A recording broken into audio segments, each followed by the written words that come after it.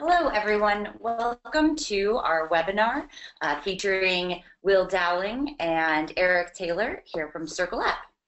As a quick reminder, this webinar will be recorded, and the recording will be made available to all registrants.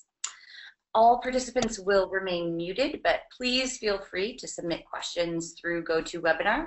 We'll have a section at the end for the team to answer questions that come in live and those that have been submitted ahead of time. With that, we'll go ahead and get started. My name is Alex Kearns, and I am our community manager here at CircleUp. As you all know, we're here today to discuss Helio, our machine learning platform. I'm thrilled to introduce two of my colleagues, Eric Taylor, who's a senior data scientist, and Will Dowling, research manager, to you all. Eric is a senior data scientist at CircleUp. His jobs are to build new models, evaluate new data sets, and share insights from Helio with the other teams at CircleUp and the broader community. Before joining CircleUp, he worked in aviation and cloud computing and holds a PhD in cognitive psychology from the University of Illinois, as well as a BA in mathematics from the University of Texas. Will is currently our research manager here at CircleUp, where he analyzes and writes about trends in the consumer sector. Previously, he worked in research for the Federal Reserve Bank of San Francisco. He holds his bachelor's degree from the University of Maryland and his master's in public policy from the University of Oxford. We are very excited to introduce Helio to you all. On that note, I'll go ahead and turn it over to Will. All right, thanks Alex for the introductions, and thanks everyone for joining us today for what I hope will be an interesting and engaging conversation. Here at CircleUp, we talk about our machine learning platform Helio a lot. It comes up in almost every business conversation we have internally, and over the past 6 months we've been able to share a lot of insights gathered through Helio externally as well. But we realized recently that we haven't really had an opportunity to have a detailed conversation with all of you about Helio, to explain what it is, why we built it, and share some insights that it's helped us gather. That's why Eric and I are so excited to be hosting this webinar, to share with all of you what we find so interesting and exciting about Helio. One thing I want to say from the beginning is that we really hope this will be more of a conversation than a presentation. Eric and I have some slides we want to go through in the first half of the webinar to set some context, but we want to take the second half of today to go through questions you may have about Helio and the types of data that it helps us access. If there's enough interest, we'd love to host additional webinars on this topic down the road. So as we go through the discussion today, think about the kinds of questions you'd have for us in Helio and send them Alex's way so that we can get to them in the second half. Now, previously I worked in research for the government, so I'm used to giving long, boring disclaimers before presentations. I'm going to save you all the grief today and instead give a short, boring disclaimer. Firstly, the data and analysis we're going to share with you today is based on work that Eric and I have done. Our viewpoints don't necessarily reflect the viewpoints of CircleUp as a company. Secondly, we're going to talk about Helio as openly as we can, but there are certain aspects that we won't be able to share for privacy reasons, so if these come up, we'll just let you know. We go to the next slide here. One more slide ahead, actually. Okay, so now that that's out of the way, and before we get into the technical details of Helio, I want to spend just a moment talking about how we arrived at the name. This is sort of nerdy, but I think it's kind of cool too. In Greek mythology, Helios is the Greek god who is the personification of the sun. This is slightly different than Apollo. Helios shines a light on the earth to illuminate what's happening there. As you'll hear in today's talk, our machine learning platform kind of lets us shine a light on the consumer sector. So that's why we thought Helio would be a fitting name. All right, enough about Greek mythology. On that note, I'm going to turn things over to my colleague Eric, who's going to get into more of the technical details of how and why we built Helio. All right, thanks, Will. I'd like to spend a few minutes discussing what Helio is today and then where we'd like to progress in 2018 and beyond. As we mentioned, Helio is CircleUp's proprietary machine learning platform for sourcing and evaluating early-stage consumer brands in North America. Helio is composed of data and then models that sit on top of data. To give you some rough numbers, we track about 1.2 million brands across over 200 or so data sources. The data itself can be broken down into 3 groups, which are public, private, and then CircleUp data. Public data is just that, data that can be accessed, from the public domain by anyone who's willing to devote substantial resources into collecting and organizing it. Private data is data that we acquire either via partnerships or through purchase. And then CircleUp data is data that we collect and protect from our brands, including companies that apply to our marketplace or for a loan, and then just generally companies we build relationships with. All of this data is structured in a way that's easily ingestible by our ever-increasing number of models or algorithms. We have different types of models, right? Some enable us to predict useful things like revenue and revenue growth for an arbitrary brand, whereas others help us to evaluate key dimensions of a CPG company like brand strength or product differentiation, team, and distribution breadth and quality. We even have a model that assesses the exit potential for a given company. And on the next slide, I'll show you basically the way it all comes together is at first we compile and maintain this list of companies, that 1.2 million I mentioned earlier, which is always being refreshed and growing. And then we collect data from these companies across a set of predefined sources. Then we run these data through our proprietary algorithms. And lastly, we utilize the results from the algorithms to test hypotheses and solve specific business problems, right? So, for example, when performing diligence on a brand for the marketplace or for the fund, or evaluating a company for a loan. On the next slide, you'll see our vision for Helio is basically to progress through these stages depicted in Gartner's data sophistication journey. Essentially, the journey starts at the bottom left of the graph, advancing from the ability to merely describe what happened to then being able to explain post hoc why something might have happened, to then building models that can actually predict future events, such as whether a company might have breakout success. And then finally, and this is key, arrive at the ability to prescribe change. So at the top right of that, in that box, the prescriptive box, that's our ultimate goal for Helio, which is to leverage Helio to prescribe changes to a company's strategy that will produce a desired outcome, such as revenue growth. In other words, not only do we want to predict whether a given company is likely to succeed, we actually want to have a strong enough understanding of the mechanics of an industry and of a specific set of brands that we can leverage our data to make helpful suggestions. We want to help you to utilize Helio on your journey to building a successful company. All right, so next I'd like to dive into one of the models. That's the lay of the land, how Helio looks today. I'm actually going to share some demos from one of our newest models, the product packaging model, and then I'll hand the baton over to Will for a discussion of some provocative industry analyses. So let's talk about packaging. They say you eat with your eyes first, right? And I think that's probably intended for a restaurant experience or when you're sitting in front of a plate of food. It applies equally when you're browsing the aisles at the supermarket, right? Here's a package of yogurt. So we see a collection of different features and properties, including brand logo, text describing some nutritional data, a sample of the types of food inside, but we also get a kind of gestalt work of art, right? The package is pleasing, it's attractive to some extent. Why is that? And how do we begin to measure this? Well, one model I built recently begins to kind of chip away at these questions, breaking down each of these features into numbers which we can measure for all product packages and then perform analyses. And I'll focus in particular on the most fun aspect of this project for me, which was just analyzing the different colors. On the next slide, you'll see the first step of any analysis of visual information is to choose a useful representation. And so for color analysis, that means choosing a palette of possible colors and then saying for a given image how prominent each color is. For this analysis, I chose a 27 color palette, and here are the colors from that palette that we see in the yogurt package. The height of the bars represents a kind of score that judges both whether the color is present and then how prominent the color is in the image, where prominence is judged in terms of things like relevancy, centrality, and then sheer volume. In other words, this graph and the numbers behind it are how we measure the color properties of the package. And now that we have these numbers for each specific package, we can do really cool, interesting stuff like on the following page. What you're seeing here is approximately 5,400 yogurt packages kind of piled on top of one another. Each package is represented by a thin horizontal slice. And I've clustered the packages so that groups with similar coloring appear together. And as you can see, at the top we have a cluster with a mixture of kind of red and yellow and then a miscellany of different colors that you see in the middle. The next cluster down is more dominated by dark blues and magenta, and then other clusters have different dominant colors, right?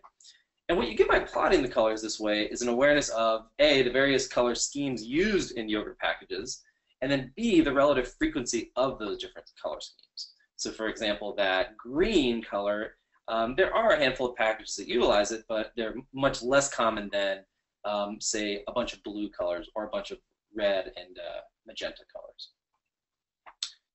On the next page, you can see that we can extract another insight from this kind of analysis, which is what is sort of like the average yogurt package. In other words, if we average the values of the bars across all the packages, what would you see, right? So the first thing I see is that white is actually the most prominent color over on the right, followed by reds and dark blues, and then what appear to be some kind of earthier colors in the middle, perhaps from images of food maybe. And then the least common colors are really bright colors like bright blue and green. So like I said, this is the average yogurt package. Once we've calculated the average, we can do all sorts of other useful things, like for example, one hypothesis that a few folks at CircleUp have is that more distinctive product packages tend to be associated with more successful brands. And we can easily calculate differentiation as the distance of a given package from the average. Right? So now I'll preface this by saying the jury is still definitely out on this hypothesis. I'm bringing you kind of bleeding edge Helio insights here. But the point is that with this data, we're now in a great position to test that idea. And just for fun, I did pull out a couple of the most distinctive yogurts, and you'll see them on the next page. Sure enough, two of the most distinctive packages have that provocative bright green color that we saw on previous slides was relatively rare. And by looking at a few examples, we can now see that these packages are sometimes associated with a lime color, sort of flavored yogurt, a key lime flavor. And then supposing for a moment that we've finished the analysis and decided that being distinctive was good, if that were the case, and again, we don't know, we might decide, for example, to consider releasing like a new key lime flavored product in the yogurt SKU, or in the yogurt group. And, or perhaps just adding a dash of bright green to an existing SKU. And so what's super exciting about this analysis actually is it's not just about yogurt or this example. We can discover the most distinctive packages across the entire universe of CPG brands. And from there, we can perform deeper analyses to understand why products are standing out and whether certain trends or data points suggest a course of action, getting at that prescriptive part of Helio. So now that we've done a deep dive into one component of our newer Helio models, this product packaging model, I'd like to hand the baton off to Will, who's been doing some really interesting work with our Helio data around consumer trends and just generally fun topics in CPG. Awesome, thanks, Eric. So Eric's talked a bit about what a brand says with its packaging, but it's also really important to look at what a brand says about itself through its content. With Helio, we're able to analyze a brand's messaging through a number of different channels and then identify the keywords that a brand uses to describe itself. Maybe a brand talks about itself mainly as being vintage or sustainable. Here's an analysis I did where I looked at 10,000 different fashion companies to identify the keywords these companies use to describe themselves. I then compared that to each company's brand score, which is derived by looking at things like the strength, reach, growth, and intensity. As you can see, the brands that identified themselves as modern or fresh in the fashion category scored the highest on brand, while those that advertised themselves as luxury scored slightly below average, and sustainable and handmade kind of came in well below average. So when I first saw this caused me to scratch my head a little bit, because I would have thought like luxury brands would do very well on brand score, but doing a little more research on this, it turns out that a lot of luxury and premium brands actually don't like to have too much of a public image, a public brand. They don't like to put too much content out because they fear that it may sort of cheapen their prestige.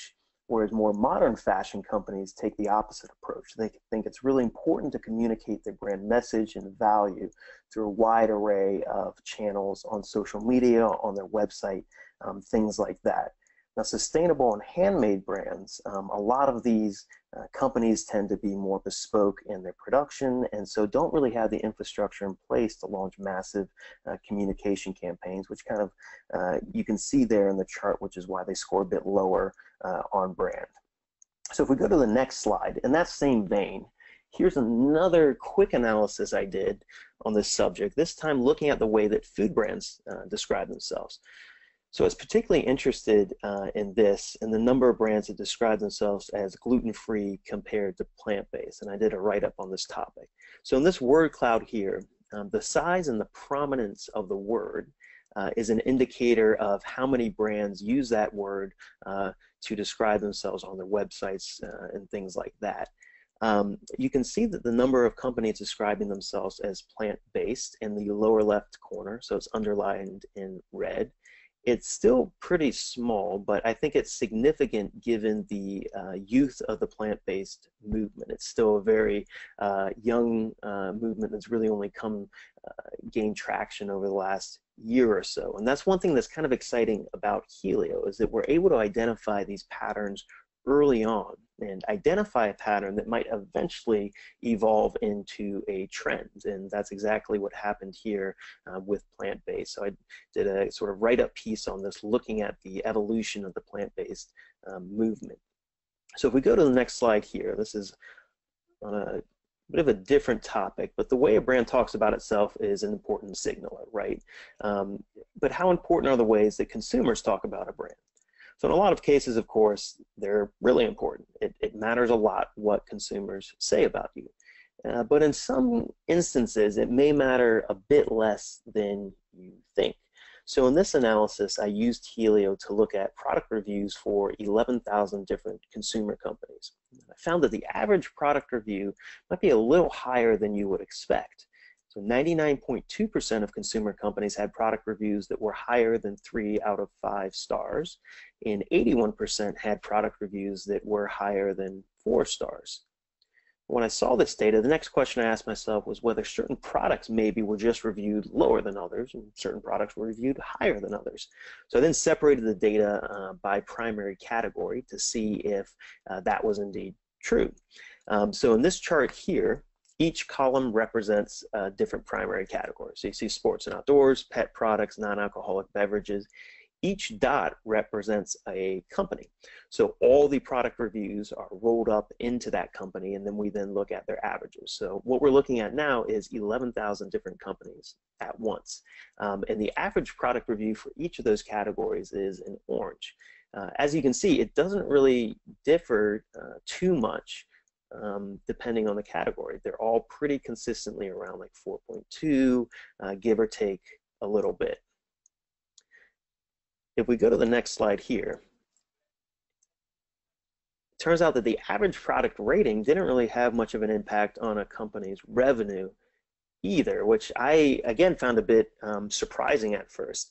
So in this chart, I looked at the revenue of companies, revenue predicted through Helio, of companies that were in the top 20% of product reviews in blue versus companies that were in the bottom 20% of product reviews in orange. And again, dividing it by category to see if there was any difference.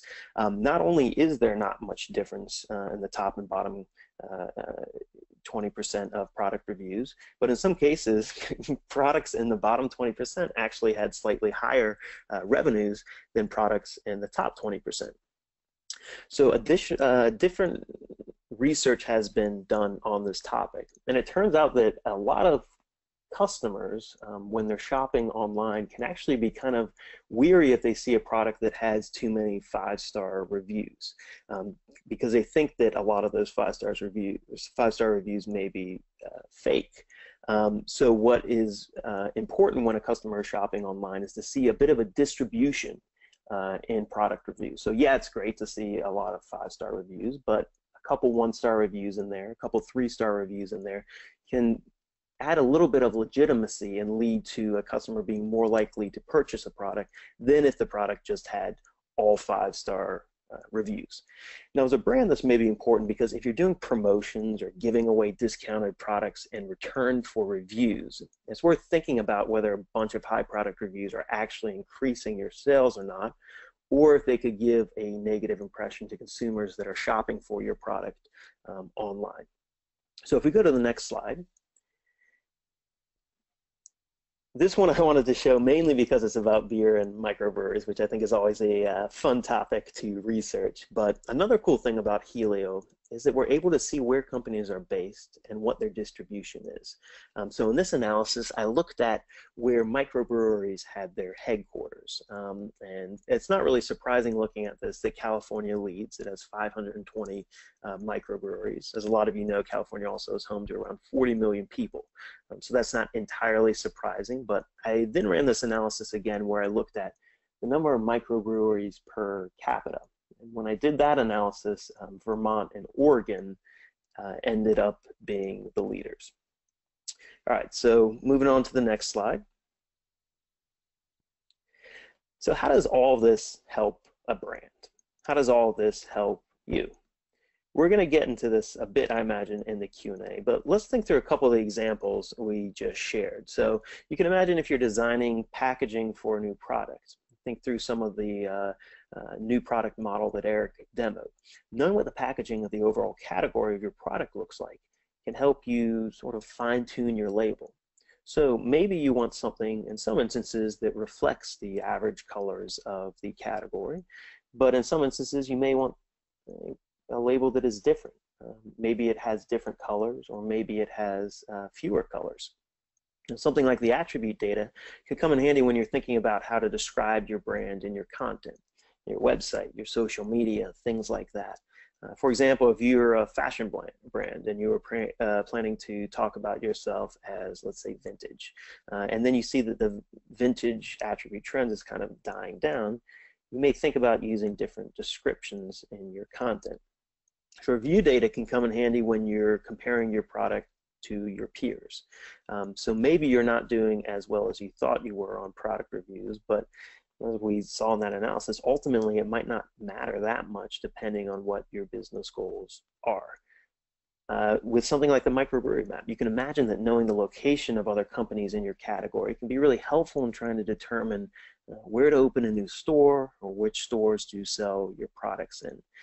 So these are just a few use cases, but I think they really highlight the value of Helio data. And one thing that I find super exciting about Helio is that we're not limited to a particular data set or a particular way of looking at the world. We can really ask whatever questions we want and then have the data to help answer those questions.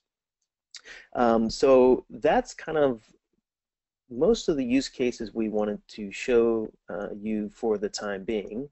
Before we get to the questions, I do want to say that we're constantly publishing content on our blog, so I would definitely encourage you to go check out that blog, subscribe to it. If you have any suggestions on additional types of research you would want to see there, please go ahead and let us know, and we can share a link to that blog after the webinar today. So I will turn things back over to Alex, who I think will get us started on the Q&A. Great, Will. Thanks so much to you both. Super interesting. So we've received quite a few questions, most of them around how brands can leverage Helio and the data that comes through Helio to help grow their brands and over time. And so we'll go ahead and get started. And so Eric and Will, please feel free to jump in and answer. We want this to be interactive. So the first question, how often is your data collected and does it become stale?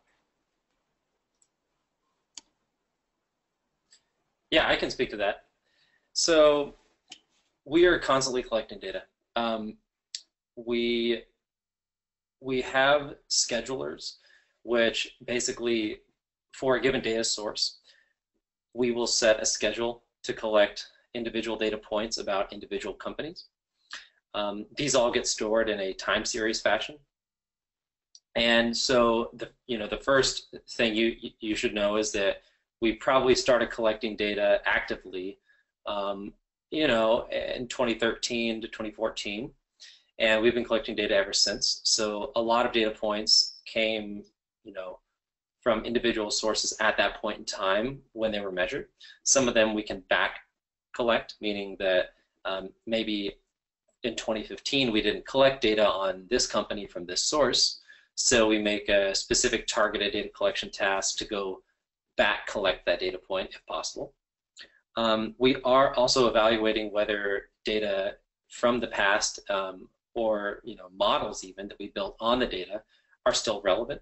There is such a thing as data drift and model drift. As we continue to make Helio better and better, we are investing in a combination of basic infrastructure tasks, such as revamping the structures that we're saving the data as, and where, like what sort of servers and all that. But we're also revamping the sorts of models and the sorts of data that we're collecting, and the frequencies at which we're collecting data points.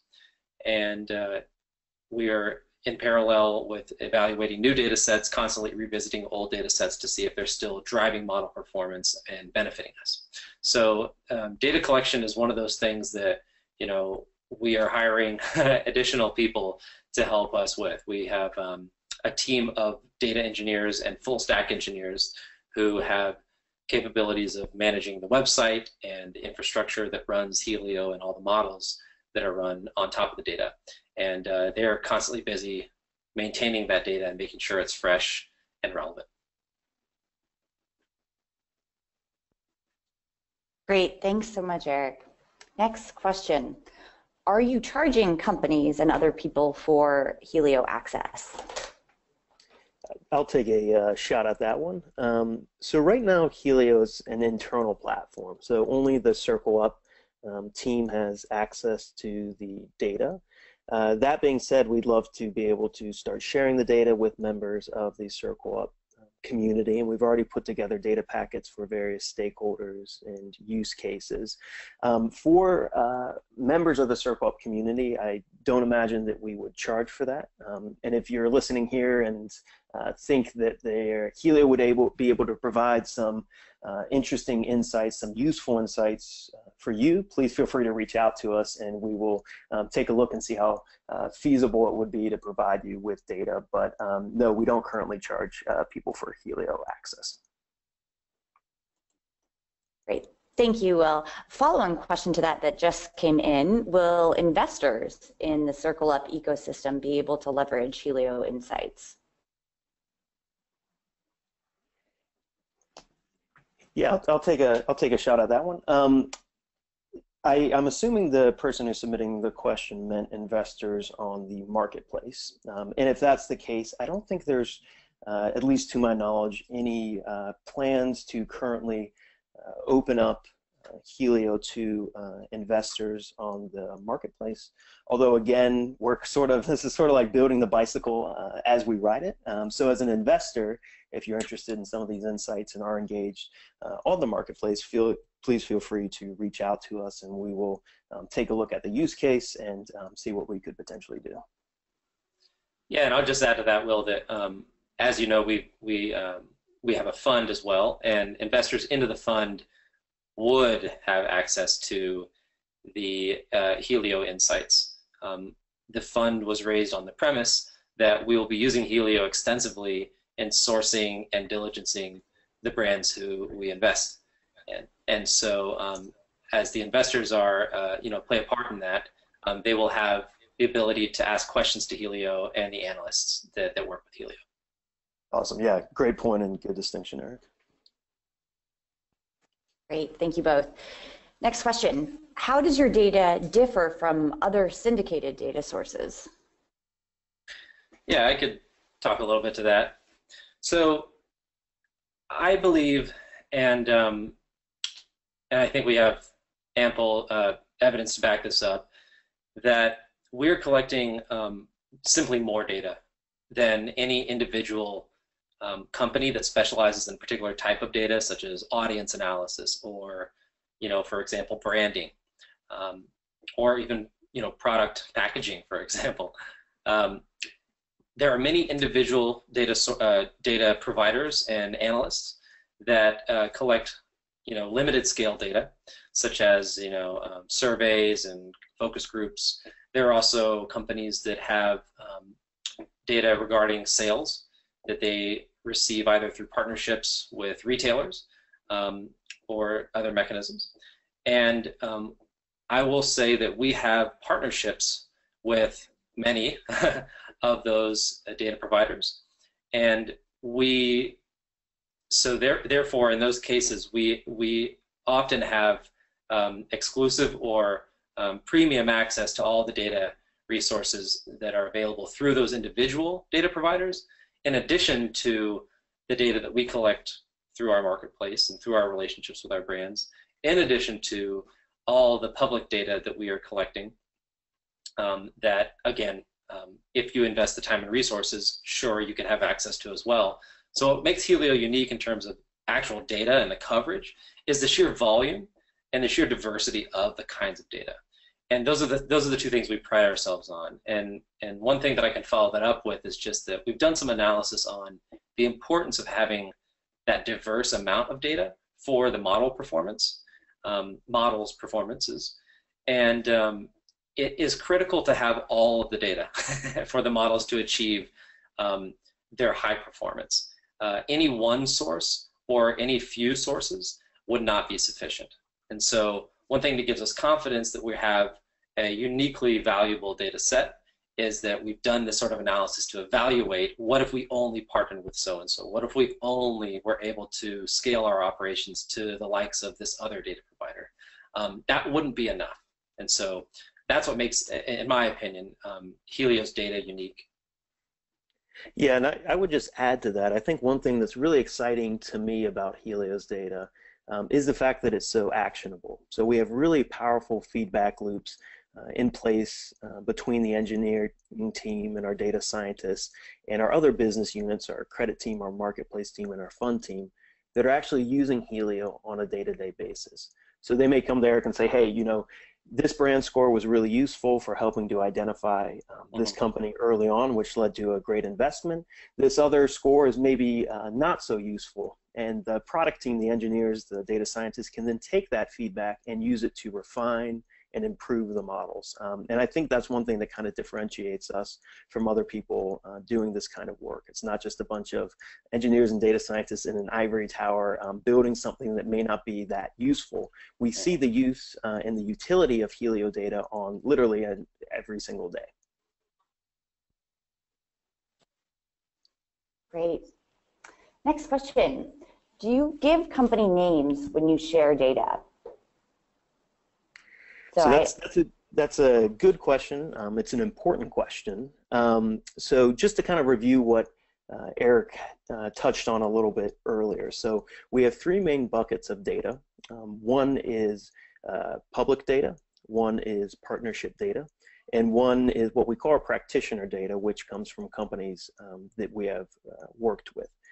So if it is data that comes from a company that we have worked with, if they raised on the marketplace, we would only ever use that data in an aggregated, non-disclosable way internally to help improve our models in order to help us assist more entrepreneurs. We would never disclose that data or the name of the companies associated with that data to other third parties or the public.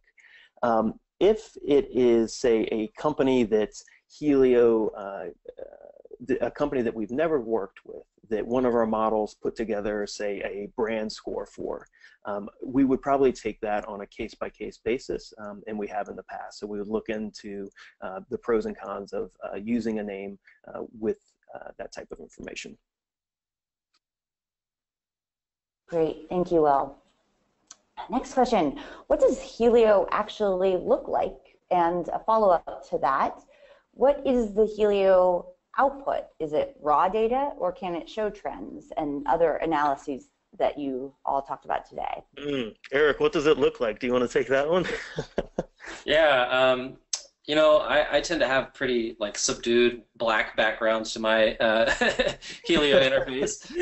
No, but it's actually a really smart question, because Helio, as I mentioned earlier, at its core, it's a set of data with models that sit on top of the data. So as you can imagine, you could interact with Helio at the raw data level. You could interact with it at certain aggregate levels. There are, at CircleUp, we will allow anyone at the company to interact with any individual piece of the Helio stack, right? The most common interactions with Helio exist through relational databases, right? So we have a database, and everyone at the company can sort of query the database for a given brand and say, I'd like to know this about the brand. I'd like to know that, right? And without giving away too much, we can evaluate certain things like how strong is the brand? How strong is the distribution? How strong is the team? What specific retailers does this brand distribute in? Do we know their sales performance? Do we know their velocity, right? These are the sorts of queries that you can make to Helio. And so it looks like a result from a database.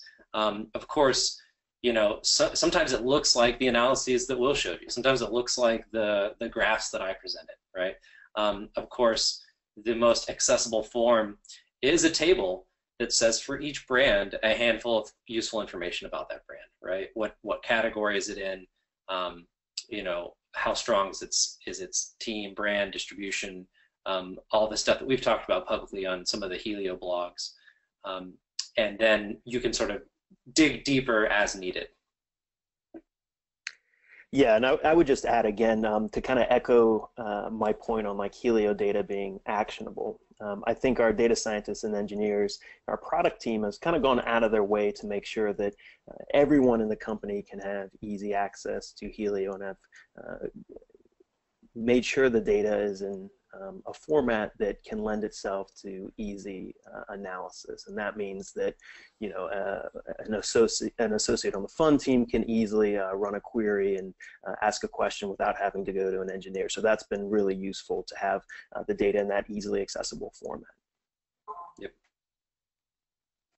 Great, thank you. Another question that just came in, back to Eric, your presentation or your analysis of packaging. How many dimensions of packaging design are you measuring, including color, style, size, eco-friendliness, any others? Yeah, definitely. Yeah, I'd love to get into all the details. I could talk technical all day long. I don't want to give away the store though, so I'll tell you some of the things that I think about when I'm assessing a package, and I'll, you know, I won't say whether or not and exactly how we're necessarily measuring that. Some of the things that I think about include some of the stuff I've talked about already, the colors, right? The brand logo, the attributes, right? How does a brand market itself on the package, for example? What kind of keywords are they using? Will did a little presentation on the attributes earlier. You can see attributes on packages, and you can use technology to extract text from the packages and then kind of perform analysis on that, right? You can also look at the relative size of things on the packages, such as how large is the brand name, right?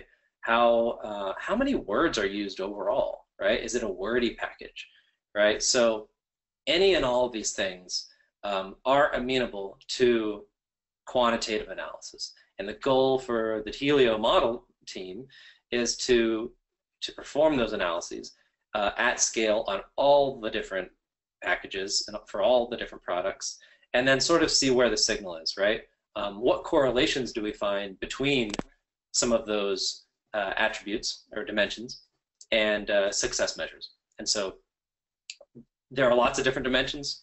We're probably measuring some of those and incorporating them into our evaluative models, as I mentioned earlier, that then people from the fund team or any other team at CircleUp could then query from that database and know about a given category or industry or individual brand. Great, super interesting. Next question. Can Helio tell me how my competitors perform compared to me and in different retailers and regions? Yeah, I'll take a stab at that one. So we do have data on distribution and sales of products through different retailers. So this can be where a product is sold at, how much it's selling for, So that information is available. The details of this and how much we could share, again, I think it's probably something we'd have to take on a case-by-case basis, but if the person who submitted that question has a specific use case in mind, please let us know. We'll take a look and do our best to help you out with that. Great, great. Along those same lines, someone else asked about using Helio to help with pricing to ensure that they have competitive advantage when launching a product in a new retailer. Yeah, so that's an issue that we hear from a lot of brands that we work with, right? If you're rolling out a new product, you want to make sure that you get the pricing right. That can be really important. And if you are putting out a product that has a premium pricing, you want to make sure that you have enough justification for that premium pricing. So data on pricing, again, is something that we have. And if you have a specific use case in mind, we'll look at it and see what we can do for you. Yeah, and I'll just mention that that does come up in evaluations, in diligence conversations, along with conversations about sale pricing and how often and to what magnitude sales are utilized in marketing decisions, right? And so these are things that we think about and have begun to develop systematic ways to assess. So definitely do follow up if you have questions about that. Great. Next question. Has Helio or CircleUp created its own categories, or is there an existing classification system that's used? The categories, is that, yeah. So there are many, many ways to categorize, anything, honestly.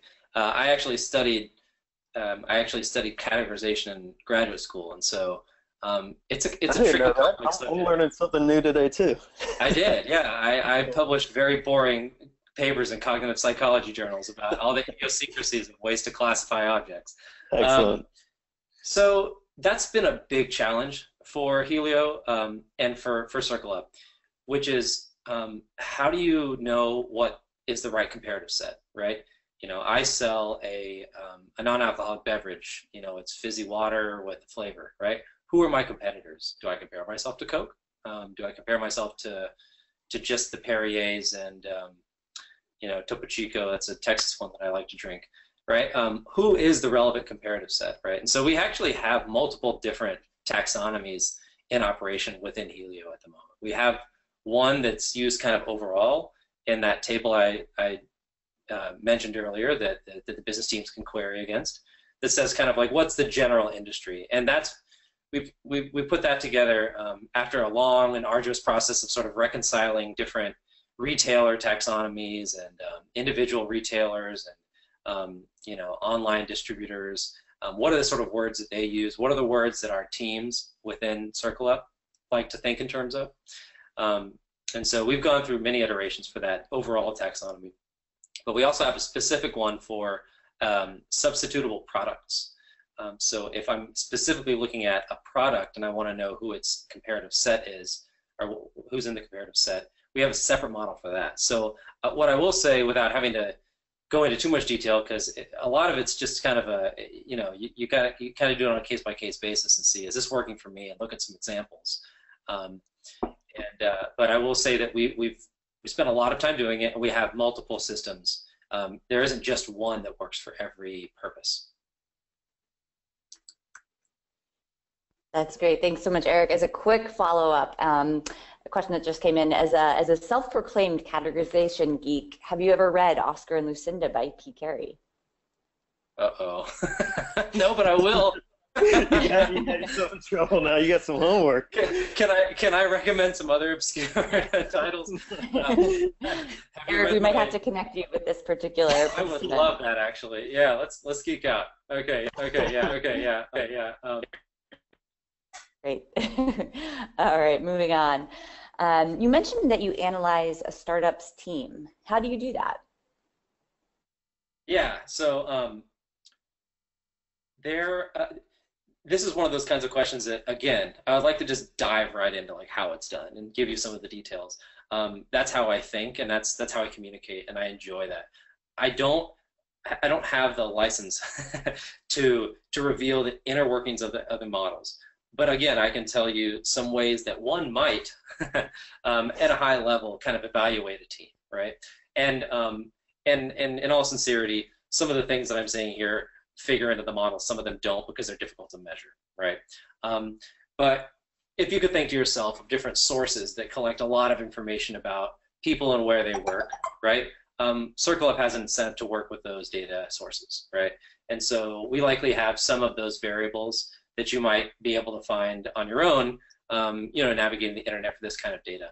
And so the things that are relevant to a team are mostly kind of education, prior experience, and then specifically prior experience in versus out of the industry, where industry, back to categorization, can be defined in a lot of different hierarchies, right? In CPG, in beverage, right? And so these are some of the ways that we can evaluate a team. And actually, we are probably going to be reevaluating team at some point in the near future as well.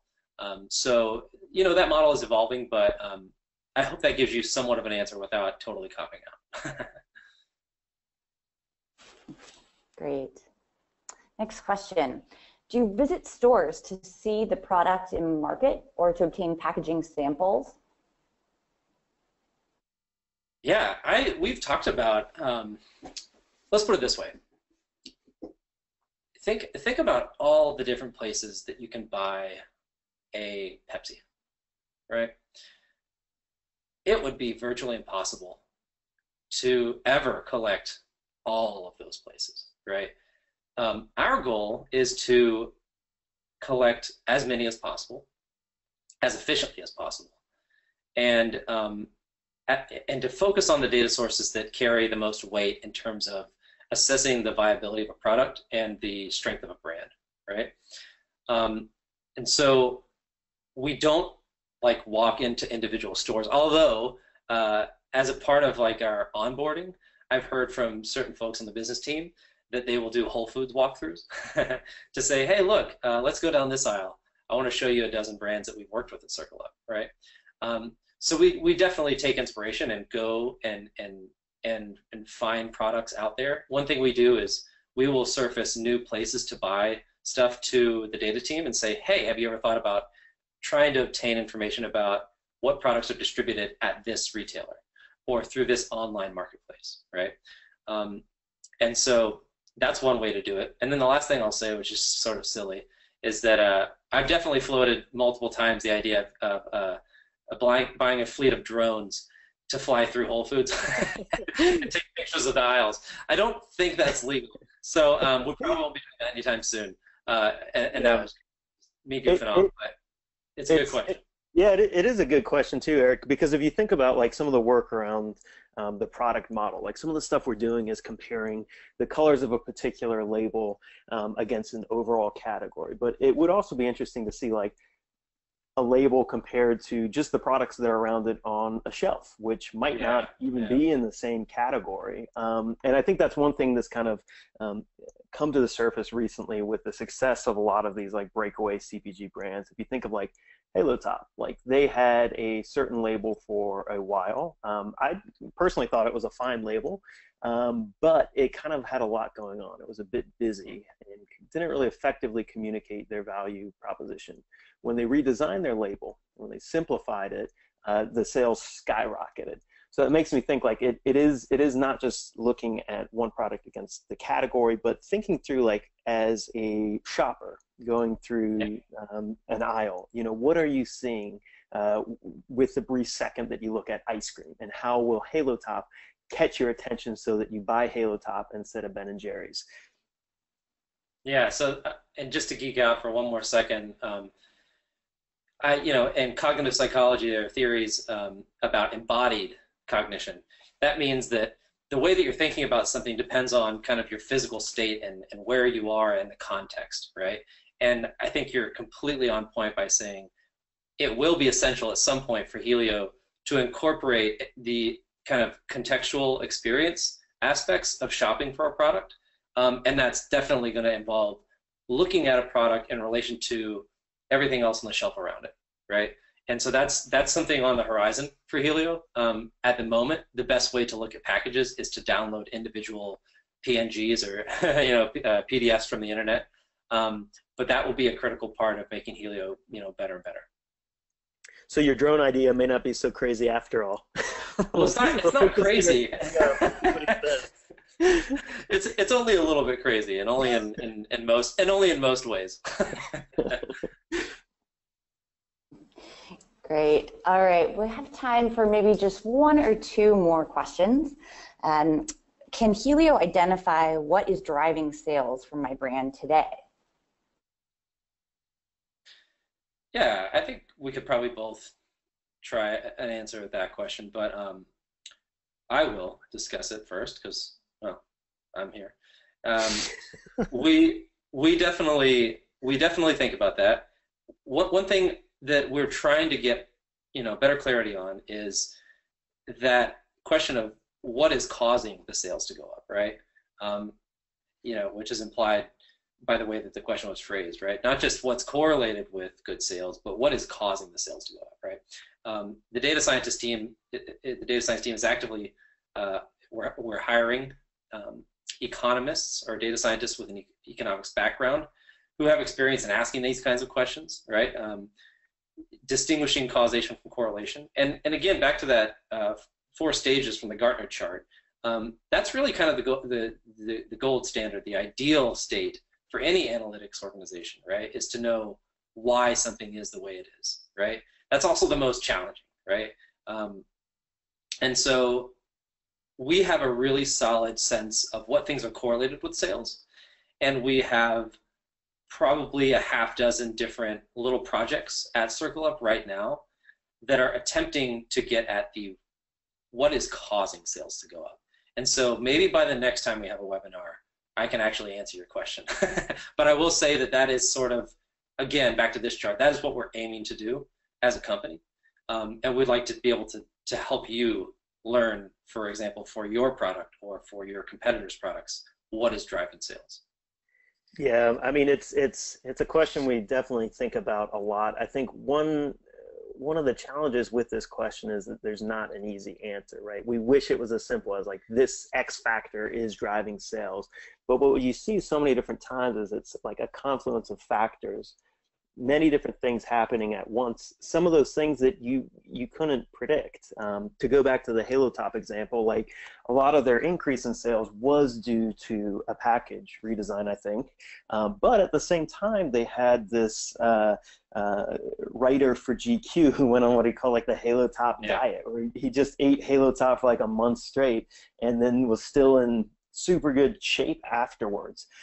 So it's like these different factors have a really interesting way of intersecting and kind of teasing out, how many things can we predict, how many things can we actually analyze, and how much of the success of a brand may be due to these more black swan events is definitely something we think about a lot. Yep. Great.